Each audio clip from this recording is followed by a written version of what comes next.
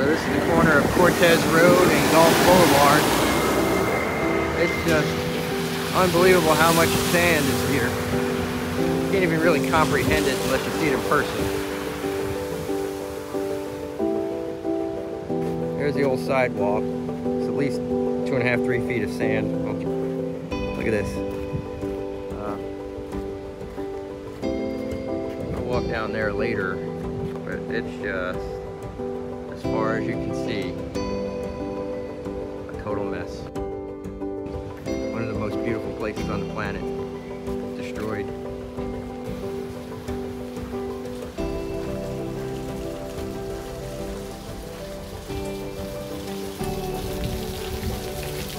Pipes leaking inside. Man, somebody should cut that off. That's a water heater that's leaking.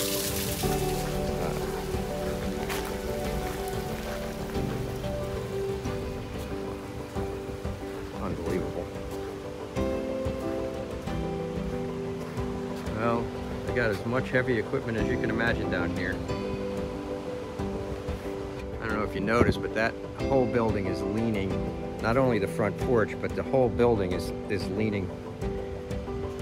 There must have been so much water moving down here,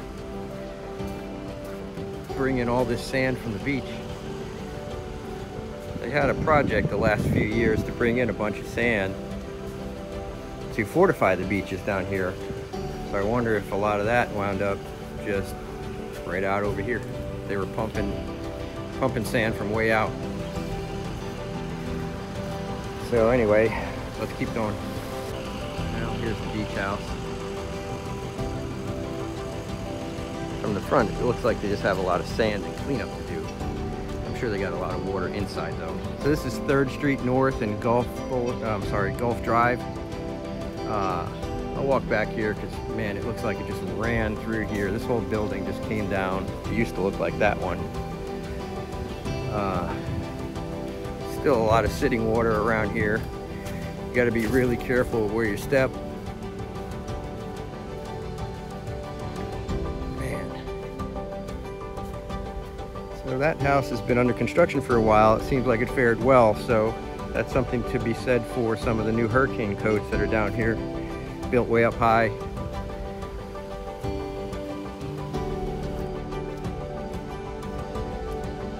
Almost Pizza.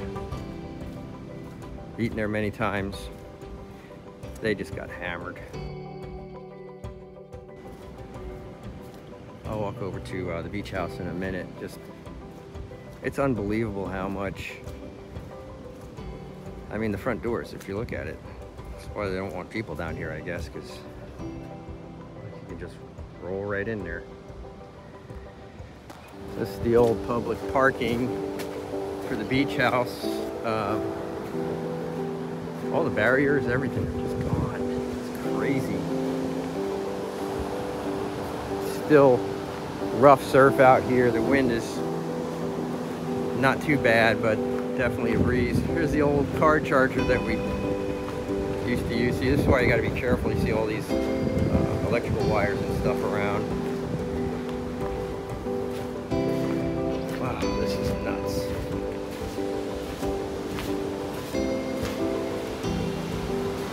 All these doors and everything.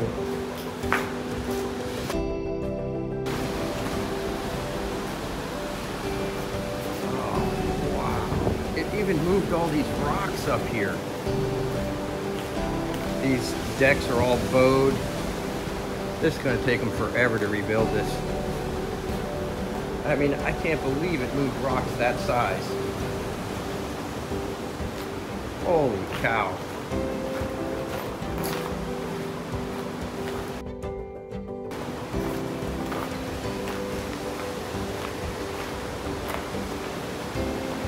Such a beautiful place. Just devastated.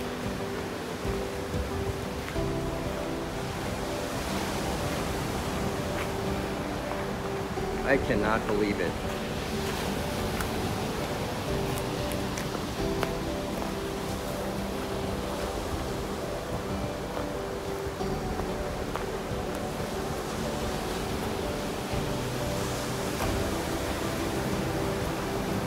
Used to sit right here. Not anymore. Well, lots of alcohol. Very sad. So you can see there was water running through here and out. So obviously there's a lot of damage inside, but you can't really see much in there. I don't know if you can see anything. It actually doesn't look too bad from what I can tell, but I hope they do okay and can restore this pretty quickly. But it's going to be a lot of work. Just everything, just all over the place. All right, moving on. This almost kind of reminds me of when you're on one of the northern states and they plow the roads and pile all the snow up on the sides of the road. It feels exactly the same way. So there's the ice cream shop and Wilder's Slice of AMI. Little gift shop there.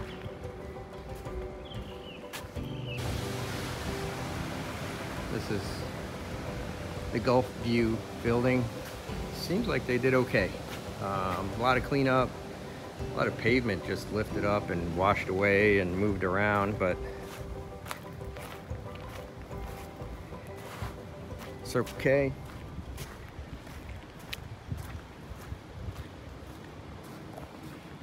Bridgeport Bistro here. Everything's closed up, so you can't really see anything from this side. Hopefully they did okay. This pool here, not too awful. Should be able to clean that one up. How you doing? This stuff just kind of floated through here. Look at this. Crazy.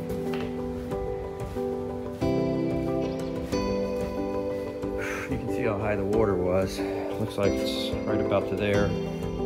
So they had all these canvas hurricane protection on here, which usually helps pretty good with the wind, but not with flooding.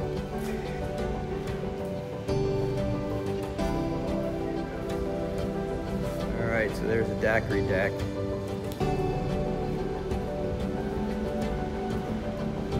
Try and, well, I'll walk down this way first. So you got the Bridge Street Bazaar, and then the Daiquiri Deck up top. They removed a lot of sand from Bridge Street here, but just to give you an idea, I mean, you can see how high the water was. That photo booth is shot. This is one of the reasons why it's going to be a while before they get electric going. That thing was under 3 feet of water, that transformer. And it is so slippery here. So this is the mini golf place down on Bridge Street. They had, there you go, 4 feet of water probably. So, ice cream, fudge place. They attempted to sandbag. Oh, what a mess. So sorry for them. My goodness.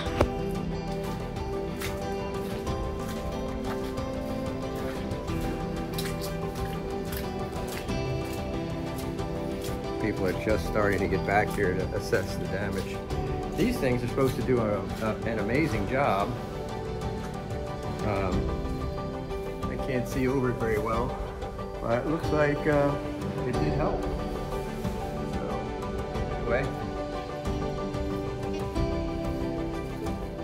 you can see at least 3 feet. There, I guess that's the owner of so Bamboo Island, one of our favorite restaurants. So they're upstairs, so hopefully they're okay. This is the Blue Marlin. Again, they had significant flooding, and it's just a mess back here. What a shame.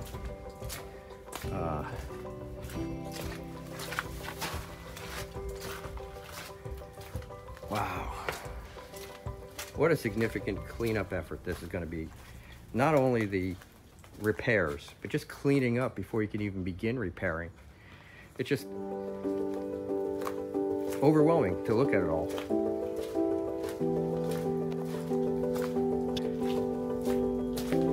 This is the French restaurant. I think it's called the Creperie. Man, just the things that just floated around, just distributed all over the place.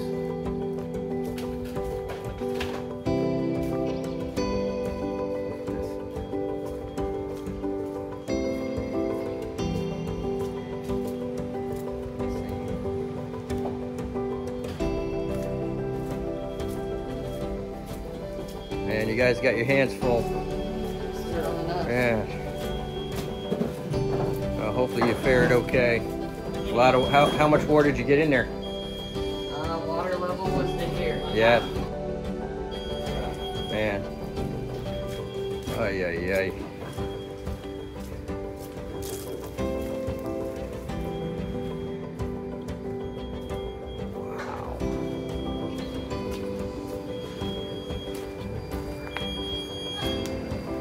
Mud and stuff on the floors. It's just going to take forever to recover.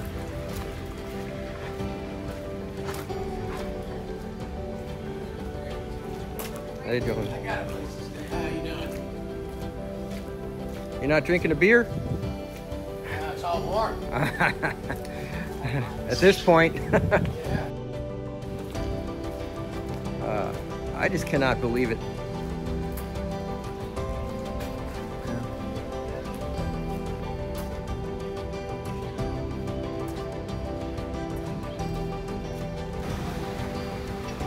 Docks are absolutely devastating. Stuff out there.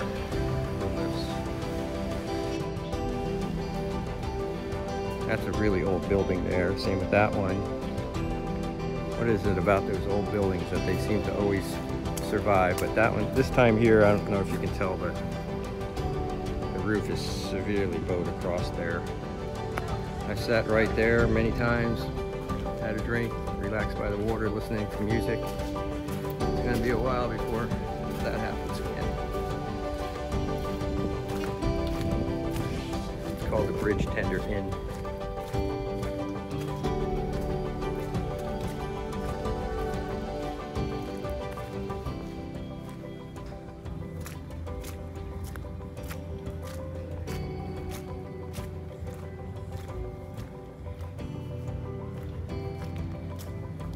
So far up in here, they seem to have fared better over here.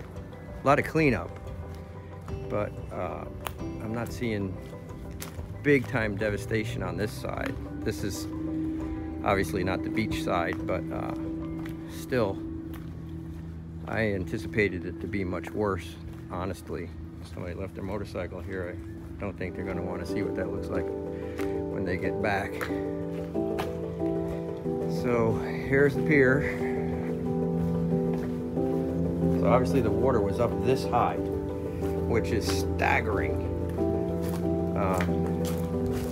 I mean, that's got to be 10 feet, 8 to 10 feet. Somebody lost a flip-flop.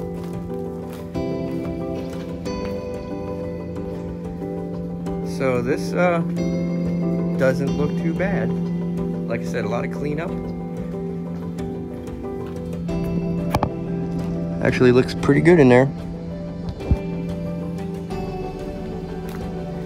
Now, I did hear about this floating dock. It floated up too high and got above its moorings or pilings, and so there's some repair that needs to happen there. And some boats that are down. Man, look at this pier. All of the there's some water. So I guess the water is still on down here because there's water pressure in that line. Still rocking around pretty good because everything's no longer level with the water.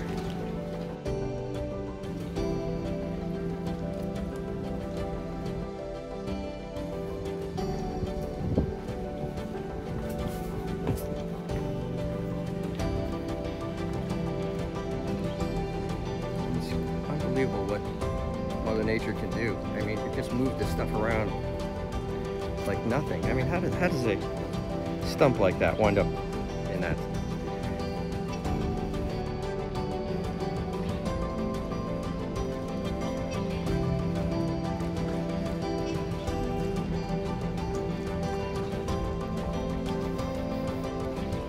So the sad part is you got a couple of boats here that are not going to make it, and man, you should smell the gasoline smell here. It's very strong. Those boats need to be pumped out or something, get them floating so it's not a bigger problem. There's just so much work for everybody to do. It's like, what do you do first? That's created quite a big slick on the top of the water. Got stuff floating out there. I don't know how those boats survived, but they did.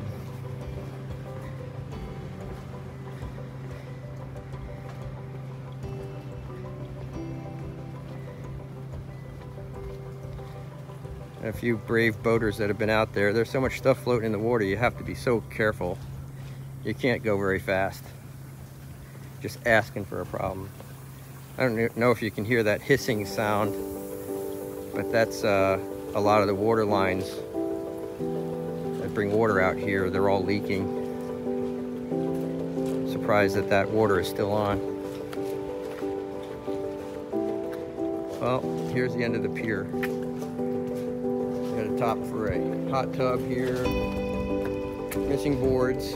Very dangerous to walk out here. Wouldn't recommend it. Pigeons don't know what to do.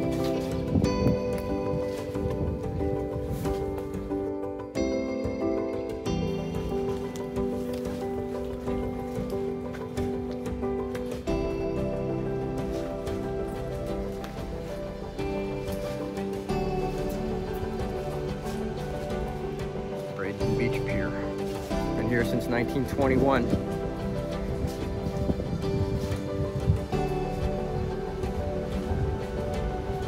So at high tide, I think this area, this platform part of the dock, is probably about 4.5 or 5 feet above the water level. So this was a significant surge. I mean, people's furniture from their house wound up here. Anything that'll float is here.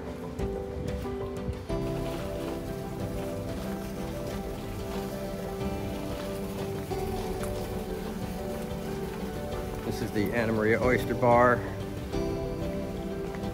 Everything out here seemed to do better than a lot of the places around here.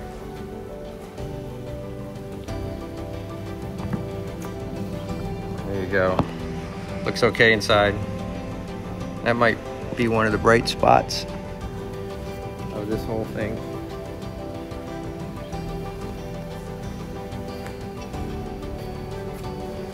Tiki bar. No, they're not open 7 days a week.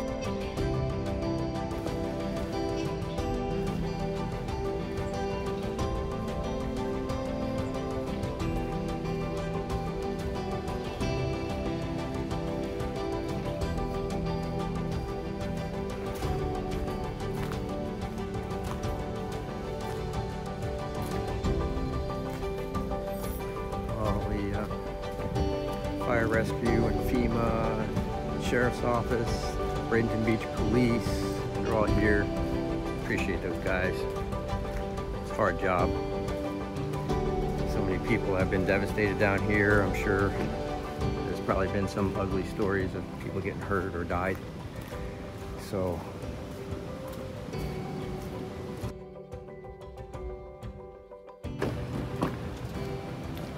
this is actually the Bridgeport building, and they were just having a bunch of work done to reface the building and repair stucco, and a lot of the balconies and stuff were in need of repair. And while they were in the middle of it, they get hit with this. So who knows where that building will wind up. There's a bunch of pointing fingers as to who's responsible for what at this point. Sad. these buildings here, I don't know if you can tell, but it's literally 3 feet tall.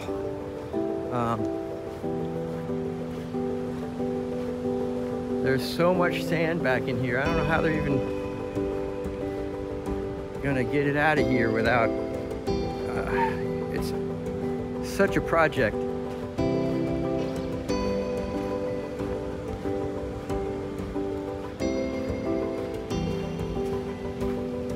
I really want to think about what insurance in Florida is going to start looking like after this, because this has impacted so many areas.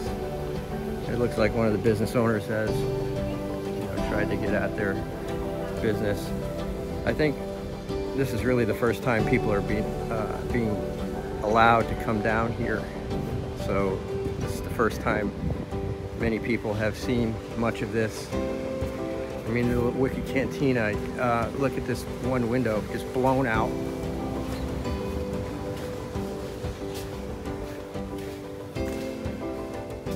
Man, crazy. Doesn't look too bad overall. I think they fared pretty well, all things considered. They're just airing it out. It smells. All these buildings have a smell in them right now. It's kind of sad.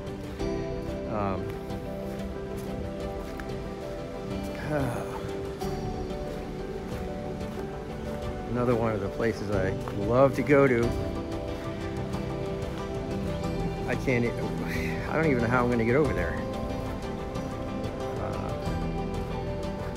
This is the Green Turtle. Shell and Gifts. It's gonna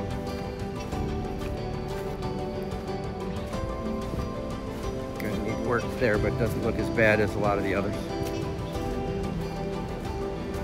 Alright, here's what we're dealing with.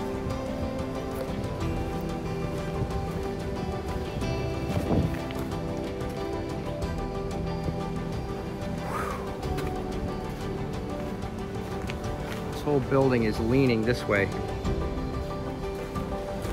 Probably not even safe. If you look at some of the old pilings, I guess they put some kind of, interesting, I've never seen that before. I'm not going to stand underneath that because that doesn't feel safe. Man, it's just unbelievable.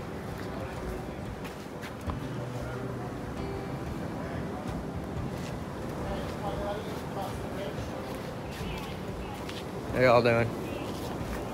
What a crazy mess. Yeah, that's interesting the way that broke. How sad.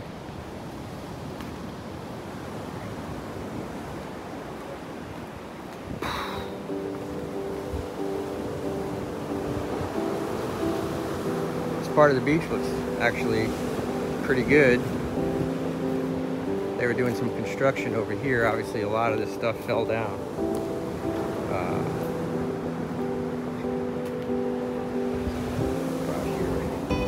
Let's see if I can cut across there some. Queens Gate Resort. The sand on both sides of the street. 5 feet, easily.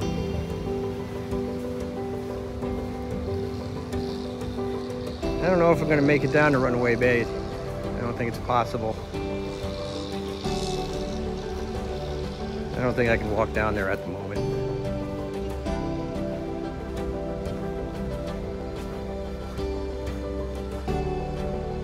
Two Teslas in the driveway there.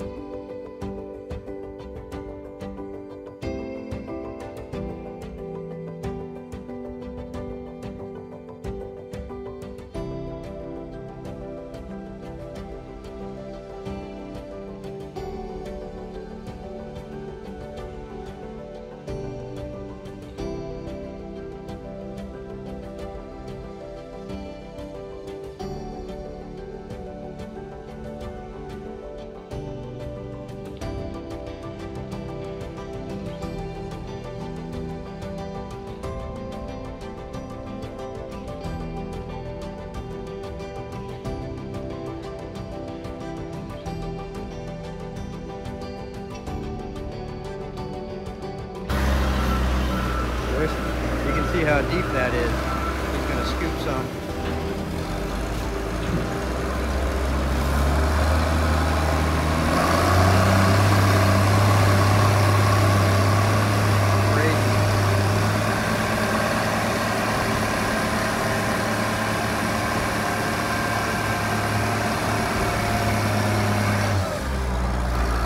How slow it is going to clear out all this stuff. Same with this guy here.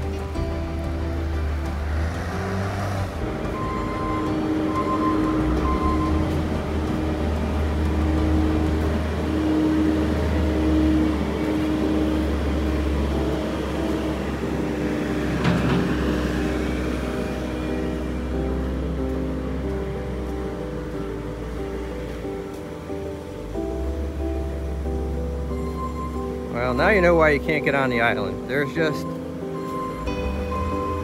you can't drive anywhere. You're not going to be able to get through. There's sand and workers trying to get their job done down here. And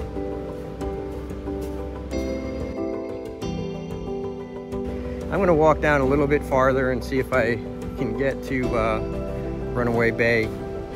But I don't think I'm gonna make it. We'll give it a try.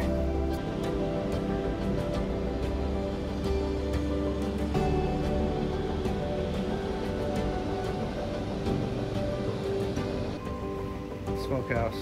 I think this is as far as I'm gonna make it. I'm gonna turn around for today. You can see it's up 3.5, 4 feet. And owners are there just trying to figure out what to do.